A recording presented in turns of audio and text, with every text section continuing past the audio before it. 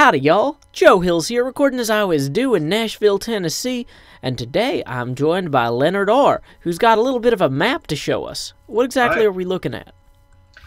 We are looking at a Minecraft representation of part of Manhattan in the 1850s.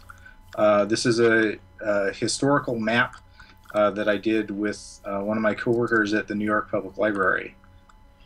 Now, I understand you work at the New York Public Library Labs. What does that mean? Well, it means you get to work in the library from Ghostbusters, and you design interesting software and data for getting people interested in the library and helping them read books and whatever else the library does. I don't know that you could possibly get more people more interested in attending the library than the film Ghostbusters, because, I mean, all the compressed air and the card stacks, then again, the kids don't have those card stacks or the compressed air. I think that they all do that with CG now. But, you know, so you got big shoes to fill. Yeah, well, this is my first attempt at CG, I guess. Okay, so you're doing the Ghostbusters 2 thing here.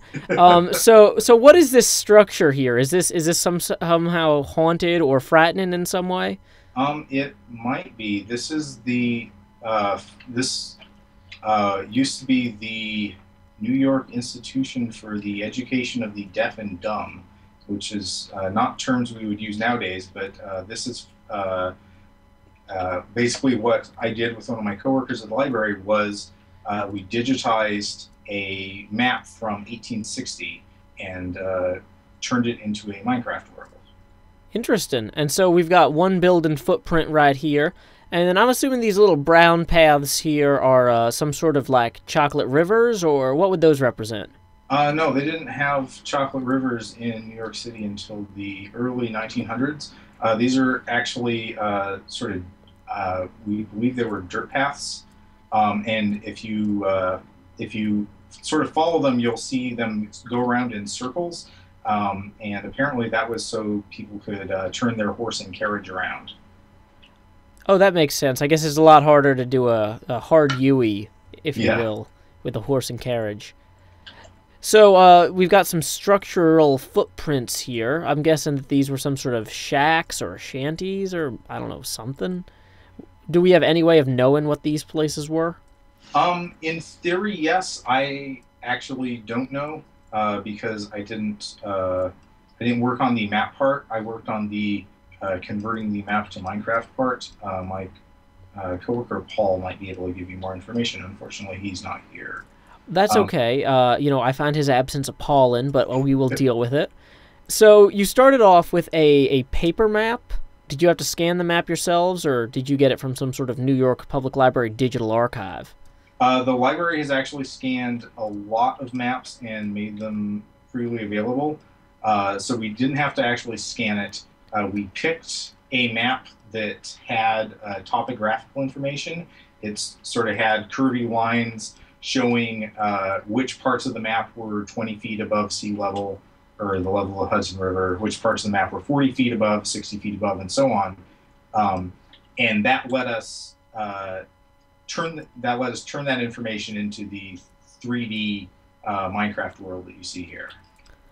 Excellent. So if folks wanted to, you know, see what life was like in Manhattan in the 1850s, they could just load up this map and run around and, you know, ride horses and stuff? You can ride horses. There are horses. I think of it as more like the experience of living on a map of Manhattan, because as you can see, we don't really know how tall any of the buildings were or what they looked like. We just sort of know what they looked like from the top. So all we see are the footprints. But it does give you the feel of sort of running around this space that doesn't exist anymore. It's all apartment buildings now. This seems like it's a pretty big space, but, you know, for some sort of, like, multiplayer server or whatnot, where folks were just trying to find a good way to get started, this would not be a crazy thing. Because I found one of the biggest pains on multiplayer servers is arguing about where the roads should go so that people don't put their houses in the middle of where the roads should go. And so this is just one of those things where it's like, boom, roads are done, now we can just build awesome things. Yeah, and you have the footprint footprints of the houses. So you just try to make it fit in that space. Oh, that's even lazier. I like it. Yeah, that's cool. So I noticed that there's some irregularities over here. Yes, this data was missing from the map because we basically rotated the map to point north on the map to north in Minecraft. Mm-hmm. So this is sort of where there was no data, so you're sort of just seeing weird scan line artifacts. But it's also a very adventurous part of the map, I guess. It sort of reminds me of the Farlands. So we got a little bit of the Farlands and a little bit of the near and dear to our heart Manhattan lands, or Manlands. There we go. That's what we're going to call this now, the Manlands map. I think that's sexist, Joe. Okay, I was referring... Is the man in Manhattan actually referring to gender, or... No, I think it's a Native American name. Yeah, so I mean, like, that might be the word for, I don't know, like, swamp or something. So maybe that's swamp thing-ish-ist? That's a hard thing to add ist to the end of. Swamp thingist. There we go.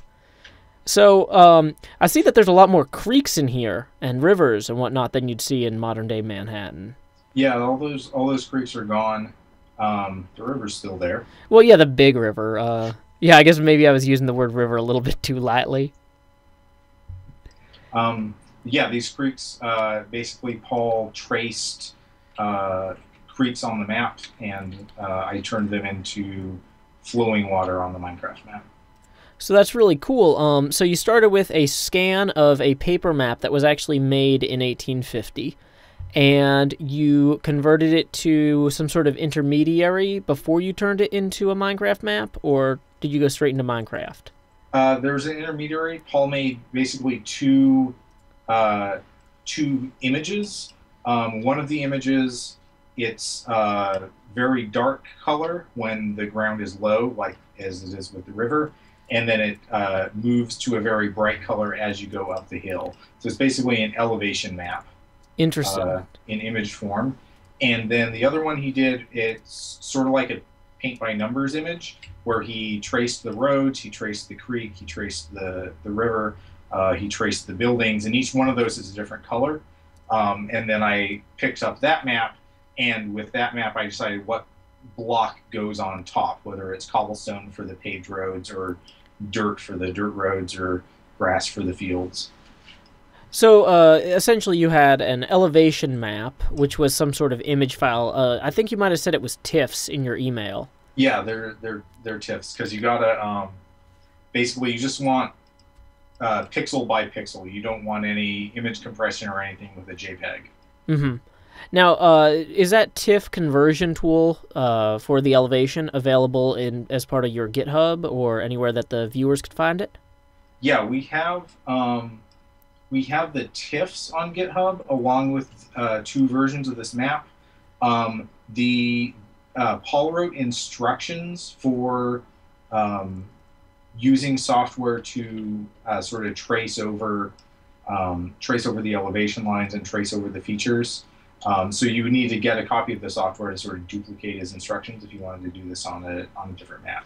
Well, I was almost thinking something along the lines of, if somebody has a tool that imports TIFFs based on brightness into elevation, they could just go ahead and paint the whole map black, and then with a variable transparency eraser, change the elevations and just export it into Minecraft or MC Edit or something like that from there. Yeah, you could absolutely do that sort of thing. I didn't have time to do a general tool, but I would like to write a general tool that will basically take a bunch of TIFFs and turn it into a Minecraft world. And once you have that, then creating a Minecraft world can be as easy as drawing a bunch of images. So this is definitely a project to keep an eye on. Are you guys planning on developing it further? Otherwise, my eyes will be wasted. I would like to develop it further, but I think it's going to probably be a spare time project.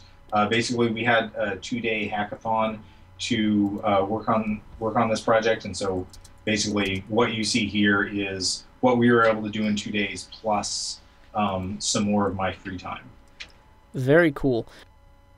So, Leonard, I understand that you created this topographic map. Now, if I wanted to play this in survival mode, is there like ores and stuff down here? Yeah, absolutely. I basically made 2 versions. There's TNT down here. Yeah, that's a little surprise for you, Joe.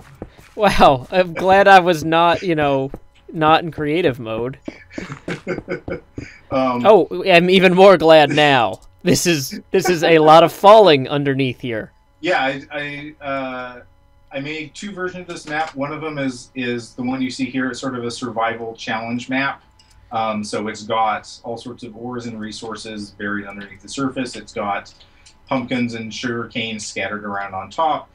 The other one is just much more plain. It's just the data that we got from the map converted into Minecraft. So there's no trees, there's no flowers.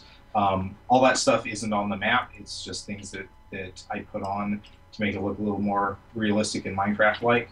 And there's no ores buried in the ground. So that's the one you do if you just want to fly around and look at the map. Very cool. This is the one if you want to play some survival. Well, I'm really impressed, and I hope folks give this a try. Like I said, if you're just hoping to, play around with some friends on a server, this could be a good starter map. Or if you're looking to do some sort of educational project on historical Manhattan, which, some of my viewers are probably teachers or people who like to argue with their teachers that they shouldn't have to do real work and should be allowed to play Minecraft all the time. So, or, hey, let's say that you have parents that you're like, hey, Dad, Joe Hill says that this is educational because it's Manhattan from a while ago, and what's more educational than that? I mean, you let me see Newsies. I don't know, maybe, if you're old enough. But anyway, this has been a great time. Thank you so much, Leonard, for showing off something cool from the New York Public Library Labs. I'm definitely going to keep an eye on you on Twitter. You're at Leonard R there. Yes. And the NYPL Labs also has a Twitter account, which you guys can find in the comments below. Cool guy working for a cool group. If any of you guys are actual adult software developers and you want to be able to work on cool stuff like this, mingled with, money more legitimate, well, not that this is illegitimate. I mean, it was born at, 9 months after your parents got married. But, if you wanted to work on more standard software as well, they got all sorts of interesting projects all along the spectrum that they're working at the New York Public Library Labs. So take a look at their jobs page too. Yeah, we've got a lot of different projects we're working on, none of which I think have anything to do with Minecraft. But kids love Minecraft, so this was an easy sell as a project. Well, I'm looking forward to seeing what you guys do next, and, I might even try to get this together for some sort of multiplayer thing at some point, because the more I'm thinking about that multiplayer survival idea, the more I'm starting to fall in love with it. So I might revisit this shortly. But anyway, until next time, y'all, this is Joe Hills from Nashville, Tennessee, joined by Leonard Richardson. Any final words, Leonard? Take care. And keep adventuring.